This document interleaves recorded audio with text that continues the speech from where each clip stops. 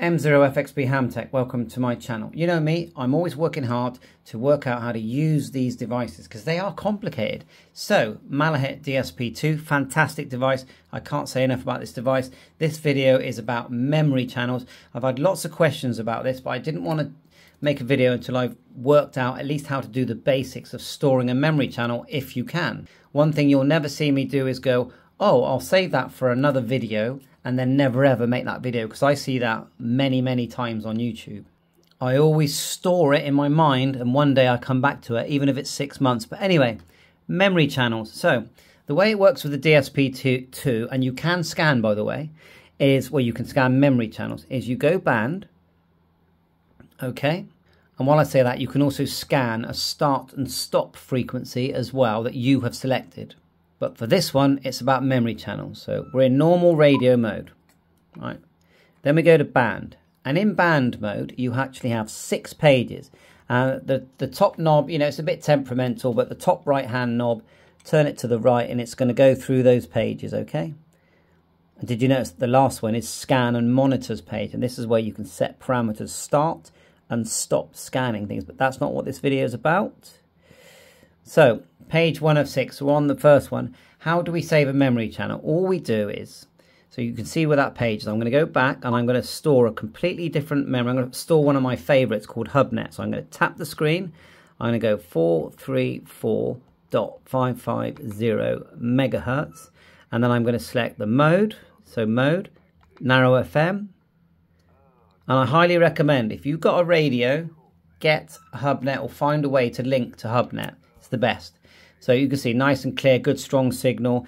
And even if we want, we can set the squelch. So how do you turn on squelch? Just select audio, enable, okay? Enable it here in the audio tab.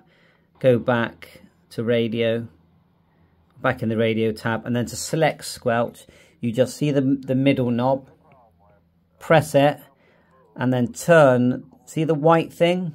Keep moving it around. So I'm moving it quite a lot now, until it's on the squelch section.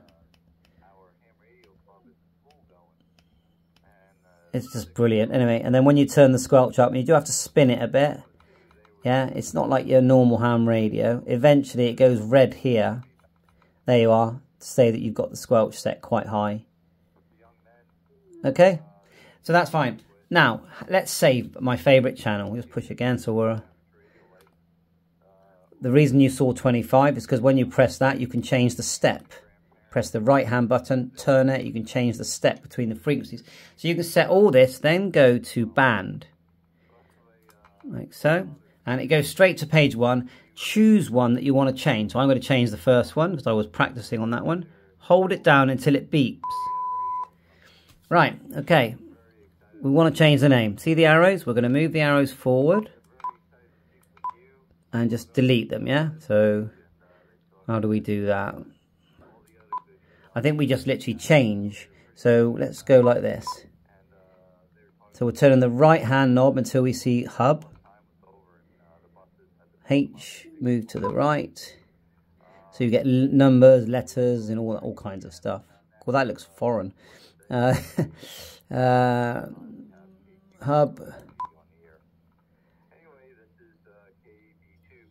Someone's having a good old chat on HubNet.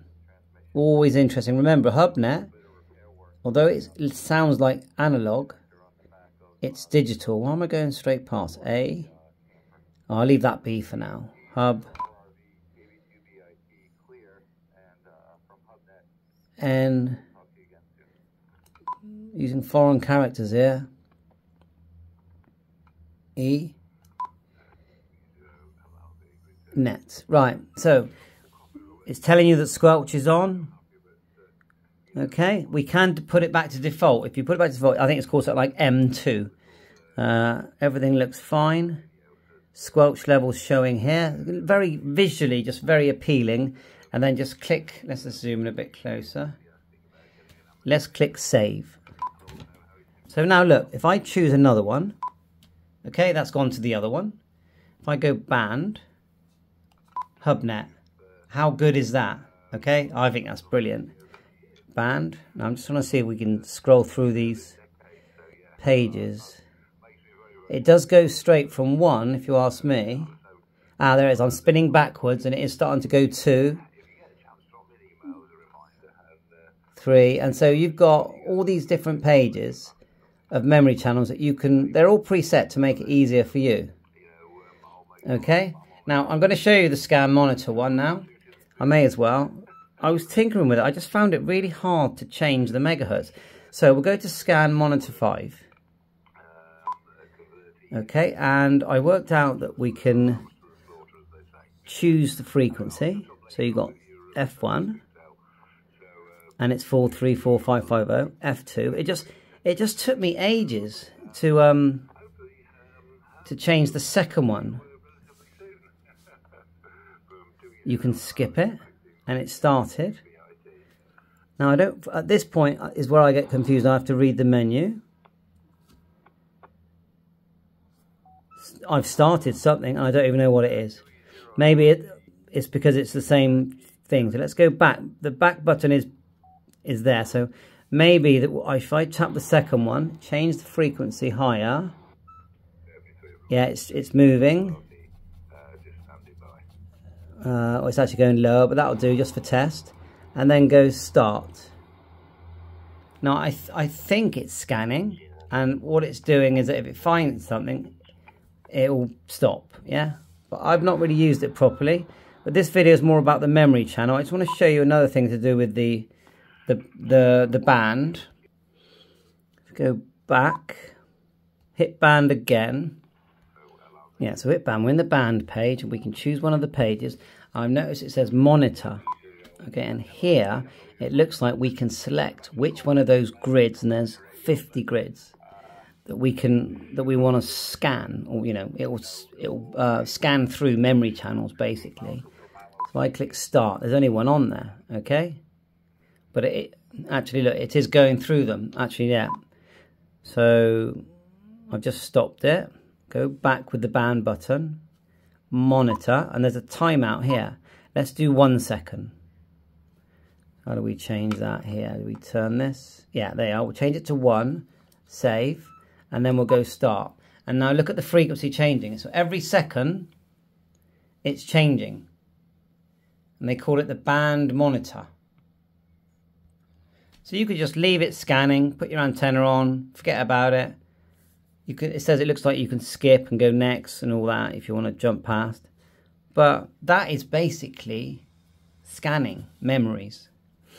If you go back and spin the knob all the way to the right until you see this. So you've got these preset ones.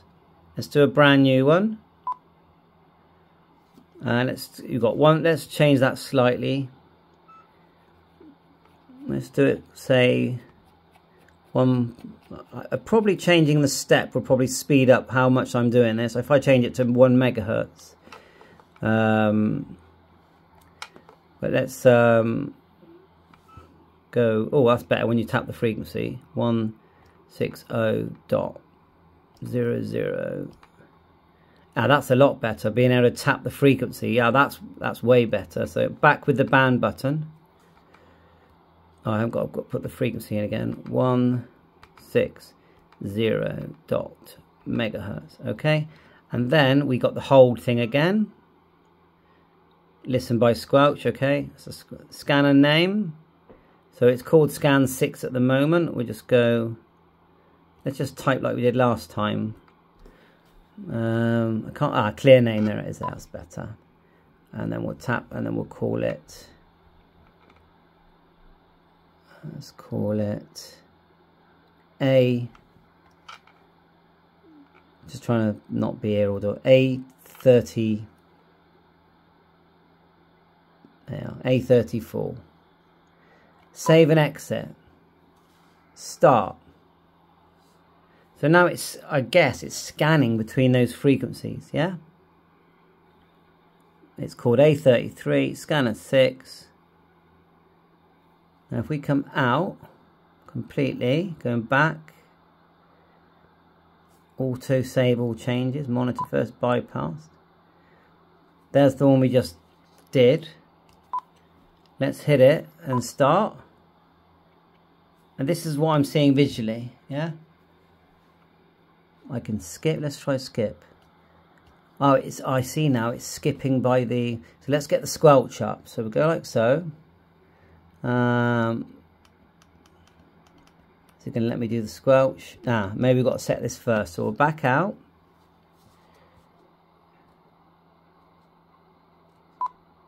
All the way. We'll go audio, squelch. Turn the squelch up until that's it. And then we'll back out. We'll go back to band, spin it to scan, right hand button. Tap the one I just made, start. Yeah, so it looks like we should have set the squelch there, because the squelch it won't let me change squelch when we're in search. So, and look at, see these little red lines? I'm guessing that's your 25 kilohertz spacing between the channels. So if we set it up properly, let's do another one, then I bet you they might go green, maybe. So, or we can skip, manually skip. You can see the frequency changing. Yeah. So let's just come out, do a brand new one altogether. Coming out. Right, a new one. Right, and now this time, is there a squelch adjust? We can adjust the step. I'm going to go to quite big. So the biggest, by the looks of it, is 125. Start, we'll leave it there. Listen by squelch. Hold for, let's change that to 1. In list, what does that mean? Scanner name, we know we can name it. I'll leave the default. Start. Well, there you go. So I'll keep playing with that. Thanks for watching my YouTube channel so far. You definitely know how to store a memory channel now, and you've got the basics of the scanning and the scanning via, let's call it VFO mode. Bye for now, 7.3, all the best.